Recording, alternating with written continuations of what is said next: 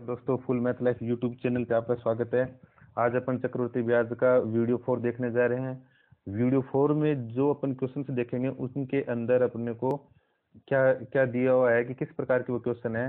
वो क्वेश्चन इस प्रकार के हैं। देखो, जैसे इसमें फर्स्ट क्वेश्चन है, देखो 8,000 रुपये की धनराशि कितने समय में 5% चक्रवृद्धि ब्याज की दर से 8,820 रुपये हो जाएगी। यानी कि आज जो क्वेश्चंस पढ़ेंगे उनके अंदर अपना मुख्य पॉइंट यही होगा कि उनमें मूलधन और मिश्रधन दिया हुआ होगा, ठीक है। और मूलधन मिश्रधन दिया हुआ होगा, अपने ट्रिक में सिर्फ मूलधन और मिश्रधन ही का ही अपन यूज करेंगे। लेकिन इनके साथ में समय या दर में से कोई एक दिया हुआ होगा। चाहे या समय दिया हुआ होगा तो दर पूछेगा अपने से, यदि दर दी हुई होगी तो समय पूछेगा अपने से। लेकिन इसका कहीं यूज नहीं करेंगे, अपन यूज करेंगे सिर्फ इन दोनों का ही, ठीक है। तो अपना फर्स्ट क्वेश्चन है वो इस प्रकार से है कि 8,000 रुपये की राशि। तो देखो, इसमें इन प्रकार के क्वेश्चन में जो ट्रिक लगाएंगे वो मैं आपको पहले बता देता हूँ कि कुछ नहीं, मिश्र धन और बट्टे मूलधन, यही अपने को लेकर चलना है, ठीक है। तो 8,000 रुपये की धनराशि है वो कितने समय 5% के 5% चक्रवृद्धि की दर से 8,820 रुपये होगी। तो इसमें क्वेश्चन को देखने से पता चल रहा है कि ये अपना मूलधन है और ये अपना मिश्रधन है। तो देखो, ये हो गया 8,820 रुपये और बट्टे में 8,000 रुपये। एक जीरो से एक जीरो कैंसिल हो गई। फिर इसको अपन सिंपल करेंगे तो ये 2 से डिवाइड होगा तो कितना हो जाएगा, 441 हो जाएगा और ये 400 हो जाएगा। अब देखो, यहाँ पर आने के बाद में समझने वाली बात है। समझने वाली बात ये है कि इसको सिंपल करने के बाद, और हो सकता है कुछ क्वेश्चन में यहीं पर भी अपने को देखना होगा कि देखो, ये किसी न किसी संख्या का वर्ग होगा या घन होगा, ठीक है। यानी कि या तो घात की 2 के रूप में हो लिख सकते हैं इसको, या घात की या तो इसके घात 2 के रूप में लिख सकते हैं, या इसे 3 की घात के रूप में लिख सकते हैं, या 4 की घात के रूप में। यदि समय, देखो अभी अपन देख कर बता सकते हैं, यदि अपने को कुछ संख्याओं के वर्ग याद हैं तो अपन इसको बहुत ही आसानी से कर सकते हैं। कैसे, देखो 441 किसका वर्ग होता है, अपन जानते हैं 21 का होता है, और 400 किसका होता है, 20 का। तो इसी राशि को अपन यूं भी तो लिख सकते हैं, ठीक है। अब देखो, इसमें क्या पूछा था अपने से, कितने समय में, अपने से समय पूछा था। तो जो घात निकल कर आएगी वही अपना आंसर हो जाएगा। बस यहीं तक अपना ये क्वेश्चन हो गया, ठीक है। तो कितना है, 2 वर्ष। तो अपना क्या आंसर आ जाएगा, डी ऑप्शन आ जाएगा, ठीक है। अब देखो, इसी क्वेश्चन में मैं आपको दर भी निकाल कर बताता हूँ। देखो, अपने को दर कितनी दी हुई है, 5% दी हुई है। लेकिन देखो, अपने को इसी ट्रिक से करना है। कितना हो गया ये, देखो ये करना इसको यहीं तक की है। क्या हुआ, देखो यहाँ तक अपन क्या निकाल कर लाए, 21/20, और इसकी पावर कितनी है, 2। तो इससे तो कोई मतलब नहीं, ये तो अपना समय हो गया, ठीक है। समय पूछेगा तब तो ये अपना आंसर हो ही जाएगा। लेकिन यदि दर पूछे तो अपन यहाँ तक करेंगे। इसको कितनी घात निकल आ गई, 2, इसको छोड़ देंगे, जो कोष्टक के अंदर है उसी संख्या से अपने को मतलब है, ठीक है। अब इसके अंदर अपने को यहाँ समझना है, देखो अगर दर निकालेंगे तब की बात कर रहे हैं अपन, क्या निकालेंगे, यदि दर अपने को निकालनी होगी ना तब ये प्रक्रिया करेंगे। यहाँ तक तो इसको करके लाना ही है, सेम है। उसके बाद में कोष्टक में जो संख्या, जो भिन्न अपने को प्राप्त होगी उसको समझने वाली बात है। ये हो जाएगा मिश्रधन, ठीक है, और ये हो जाएगा मूलधन, ठीक है। अब देखो, इसके अंदर 20 रुपये तो मूलधन है और मिश्रधन 21 रुपये, तो ब्याज कितना हुआ, 1 रुपया और 20, यानी कि 20 रुपये पे 1 रुपया ब्याज लगता है, इसीलिए तो 21 रुपये में मिश्रधन हुआ। तो अब देखो, जब 20 रुपये पे 1 रुपया ब्याज लगता है तो 100 रुपये पे क्या लगेगा, इसलिए 100 से गुणा कर देंगे। और देखो, अब इसको डिवाइड करेंगे तो कितना आ गया, 5% आ गया ना, 5%। देखो, क्वेश्चन में भी 5% ही दिया हुआ था, तो दोनों मैच कर रहे हैं। तो ये इस तरह से अपने देखो दर भी ज्ञात कर सकते हैं और समय भी ज्ञात कर सकते हैं। नेक्स्ट क्वेश्चन है, देखो अपना जो इस प्रकार से है। नेक्स्ट क्वेश्चन दिया हुआ है कि 2,000 रुपये की धनराशि किस चक्रवृद्धि ब्याज की दर से 2 वर्ष में 2,420 रुपये हो जाएगी। तो देखो, अपन ट्रिक तो जो एक बार लिखे, मिश्रधन बटा मूलधन, तो अपन डायरेक्ट लिखेंगे ये अपना मूलधन है और ये अपना मिश्रधन है। तो कितना हो गया, ये 2,420 और 2,000 रुपये, तो जीरो से जीरो कैंसिल हो गई। फिर इसको अपन सिंपल करेंगे तो क्या हो जाएगा, देखो ये 2 से डिवाइड करेंगे तो 121 और 100। अब देखो, 121 और 100, यानी कि 121 और 100 की किस संख्याओं के वर्ग होते हैं, तो अपने को पता है, इनको अपन यूं लिख सकते हैं 11/10, क्योंकि 121 11 का वर्ग होता है और 100 10 का वर्ग होता है, ठीक है। अब अपने को इसमें ज्ञात क्या करनी है, देखो इसके अंदर अपने को दर ज्ञात करनी है। इसका मतलब, इससे तो कोई मतलब नहीं है। देखो, समय कितना आ गया, 2 वर्ष, और क्वेश्चन में भी कितना दिया हुआ है, 2 वर्ष, तो मैच कर रहा है। तो देखो, समय बिल्कुल सही आया।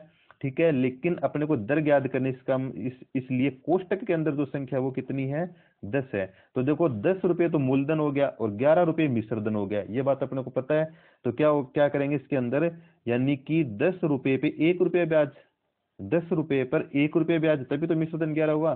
तो 100 रुपये पे कितना ब्याज हो जाएगा, 10 रुपये। तो दर कितनी आ जाएगी, 10%। तो अपना आंसर क्या आ जाएगा, ए ऑप्शन अपना आंसर आ जाएगा। ठीक है, नेक्स्ट वीडियो देखो, सॉरी नेक्स्ट क्वेश्चन अपना वो इस प्रकार से है। नेक्स्ट क्वेश्चन दिया हुआ कि कोई धन, यदि कोई धन 3 वर्ष में स्वयं से 8 गुना हो जाता है तो चक्रवृद्धि ब्याज की दर क्या होगी। देखो इसमें इस तरह के क्वेश्चन जो गुना में आ गया तो घबराने की जरूरत नहीं है।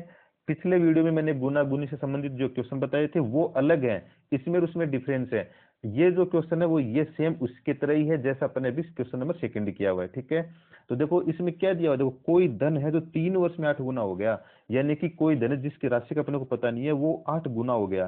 तो अपन देखो, अपन ये मान के चलते हैं कि 1 रुपया था जो कि 3 वर्ष के अंदर 8 रुपया बन गया।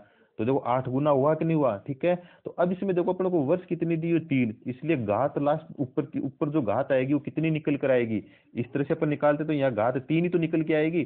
तो अपन ऐसी संख्याएं माने जो किसी न किसी संख्या का क्यूब हो।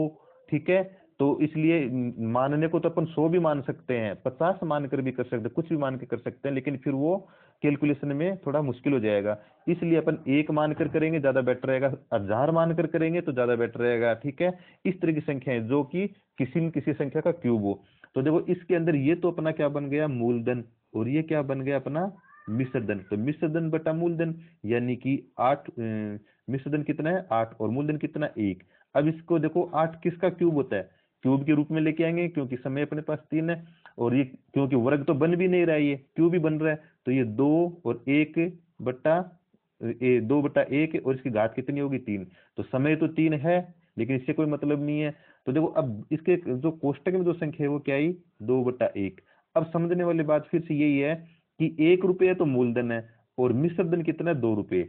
1 रुपया मूलधन, मिश्रधन 2 रुपये, इसका मतलब ब्याज भी 1 रुपया है। 1 रुपये पे 1 रुपये ब्याज लगता है तभी तो मिश्रधन 2 रुपये बना। ठीक है, तो 1 रुपये पे 1 रुपये ब्याज लगता है तो 100 रुपये पे कितना ब्याज लगेगा, 100 ही रुपये लगेगा, यानी कि दर कितनी आ गई, 100% अपनी दर आ गई। तो इसमें भी क्या ऑप्शन आ जाएगा, डी ऑप्शन आ जाएगा। ठीक है, देखो इसको समझाने के लिए 1-2 स्टेप मेरे को एक्स्ट्रा लिखना होता है, बाकी अगर आप इसको प्रैक्टिस करोगे तो आप तुरंत हल करने लग जाओगे। ठीक है, सेकंड नेक्स्ट क्वेश्चन देखो, 225 रुपये का धन 2 वर्ष में 256 रुपये हो जाता है तो चक्रवर्ती ब्याज की दर ज्ञात कीजिए। क्या पूछा, दर पूछा है। तो वही मिश्रधन कितना है इसमें 256 बटा मूलधन कितना है 225। अब तो आप समझ गए होंगे, देखो इसको क्या लिखेंगे अपन, 16/15, और ये किसके वर्ग होते हैं, 15 और 16 के वर्ग होते हैं। ठीक है, तो समय तो 2 वर्ष है, इससे अपने को कोई लेना देना नहीं है। ठीक है, अगर समय पूछता तो 2 वर्ष अपन टिक करते। अब देखो अपने को अपना मूलधन कितना है 15 और ब्याज कितना है, ब्याज कितना लगेगा 1, क्योंकि मिश्रधन 16 है। ठीक है, और गुना में 15 रुपये पे 1 रुपया ब्याज है तो 100 रुपये पे कितना लगेगा। ठीक है, तो अब देखो 5 से काटेंगे तो कितना हो गया 20, और 5 से काटेंगे तो कितना हो गया 3। तो ये कितना आ जाएगा 20/3%। अगर ऑप्शन में ये है तो ये अपना आंसर हो जाएगा, और ये नहीं है तो 6×3=18, 2/3%, यानी 6 से 2/3% अपना आंसर आ जाएगा। ठीक है, अब देखो दोस्तों नेक्स्ट क्वेश्चन जो है वो टेस्ट क्वेश्चन है तुम्हारे लिए। टेस्ट क्वेश्चन का मतलब ये है कि ये क्वेश्चन आप खुद करोगे और इसका आंसर मुझे कमेंट में बताओगे कि कौन इसको कर पा रहा है कौन नहीं कर पा रहा, पता चलेगा किसको समझ में आया। ठीक है, यानी कि एक राशि 625 रुपये और वो 32% चक्रवर्ती ब्याज की दर से, यहाँ पे दर लिखना छूट गया था इसलिए मैंने यहाँ पे लिखा है, इसको थोड़ा ध्यान दे लीजिएगा। 32% की दर से 1089 रुपये हो जाएगी। तो वो समय पूछा किस निश्चित समय में। ठीक है, समय निकाल कर आपको बताना है। ठीक है, वीडियो को लाइक कीजिए, ज्यादा से ज्यादा शेयर कीजिए, और प्लेलिस्ट में जाके अन्य टॉपिक जो हैं उनके वीडियो देखिए और अच्छे से समझिए, और चैनल को नए स्टूडेंट वो चैनल को सब्सक्राइब कीजिए ताकि आपको टाइम टू टाइम नोटिफिकेशन प्राप्त होता रहे। धन्यवाद।